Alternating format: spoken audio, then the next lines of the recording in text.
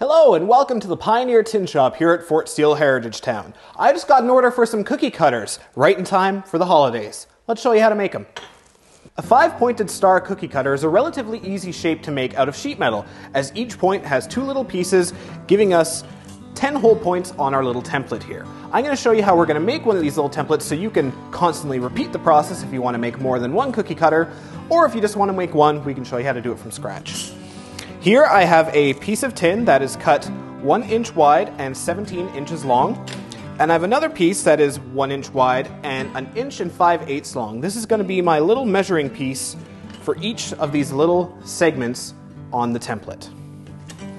Starting out, I'm going to take a scratching awl or any other kind of marking tool, and I'm going to line it up on my piece of tin, right square on one end, and mark a little line. And then move it up past that line, and mark again until I work my way all the way down the tin.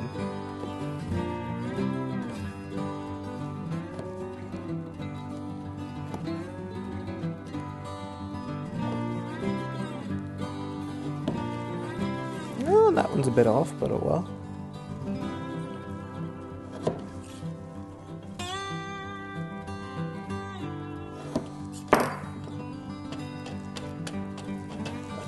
Now, we have our piece of tin with a bunch of fine little markings on it with 10 little segments, which is perfect for our 5-pointed star. Let me show you the next step. Now, I'm going to take a long ruler or a measuring device of some kind, and I'm going to set it up over my piece of tin with about 1/4 inch of material exposed over the top of my tin.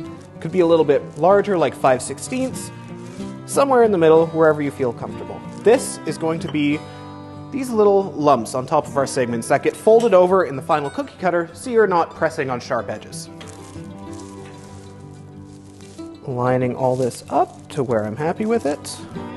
I'm going to press down on my ruler, take my marking tool, and make a score line all the way down the length of the tin. Now we have our 10 segments and a long piece along the top which will then be folded over. Alrighty, next up we are going to be using some tin snips. As you can assume by their name, they're used for cutting tin. We are going to be using them to cut these little notches in the top of our little cookie cutter template, right along where our little lines are, except for one near the end that gets cut and then cut straight. That will be the shortest end, and for us, it is this end right here. So, taking my tin snips, what I'm going to do is I'm going to make a cut directly down the middle of the little markings of our segments, but not going past that top line that we scored all the way across, giving us a little mark like this. Once we've had that for our little marker, I'm going to take my tin snips at approximately a 45-degree angle to that little snip, cutting just down to the line. Just like that. And I'll repeat that process all the way down.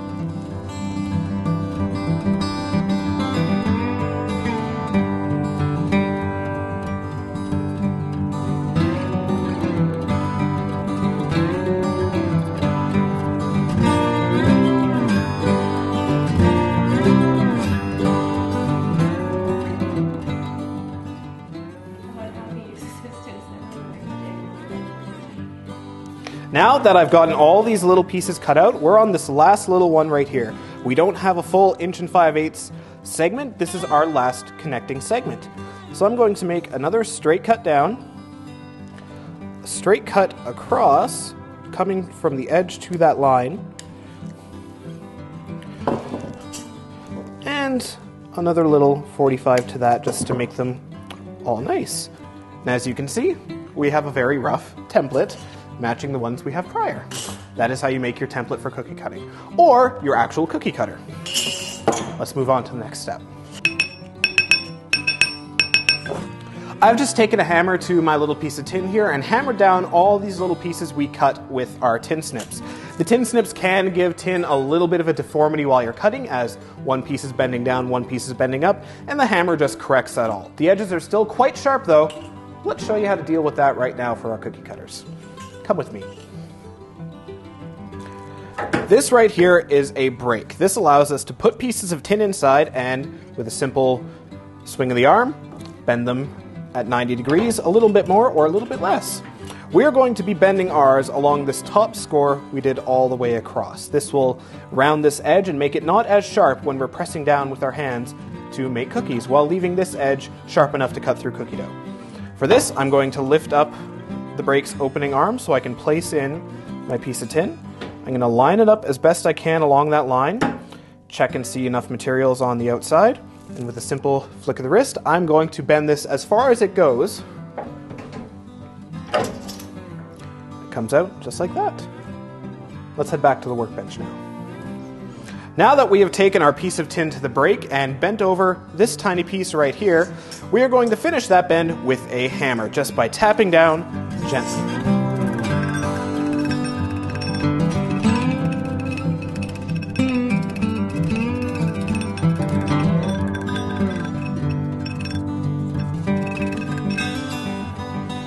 Alrighty, now that we have bent these all over, we can get to the fun part, making our cookie cutter.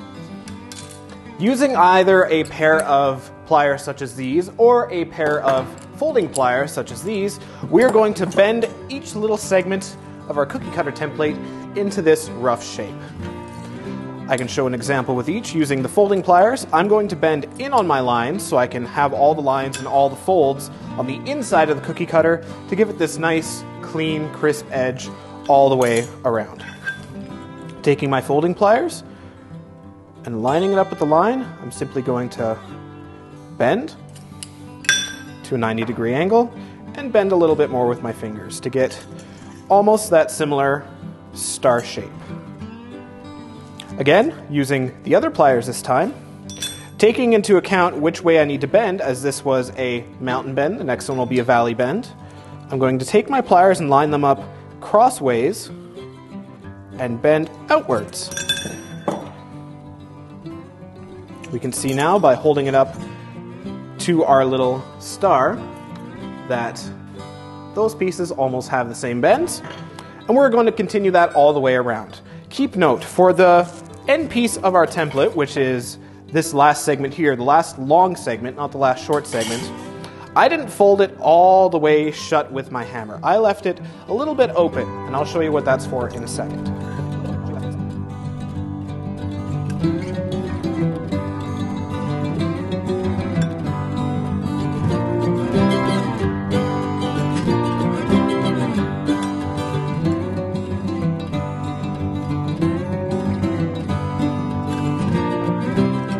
Now that I've got all the pieces folded into a rough star shape, I've left this last one a little bit longer. This is our last segment of our template. That was this small cut right here.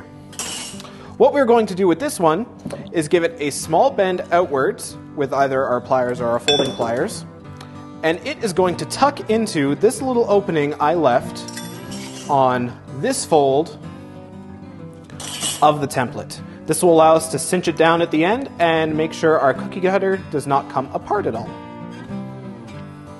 By placing this little tab inside this piece,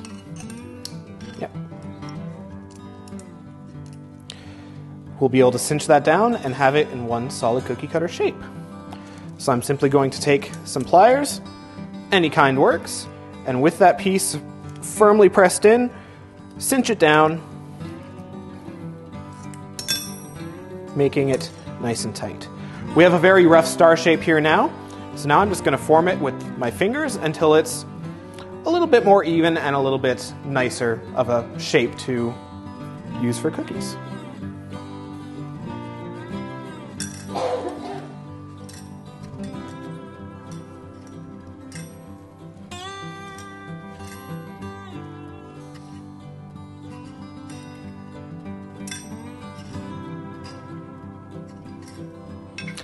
There we have it, a star-shaped cookie cutter for all your holiday baking needs. Thank you for joining me today in the Pioneer Tin Shop here at Fort Steele, and now you know how to make a star-shaped cookie cutter. Now I gotta go drop off this order, but perhaps you might see it in our next video.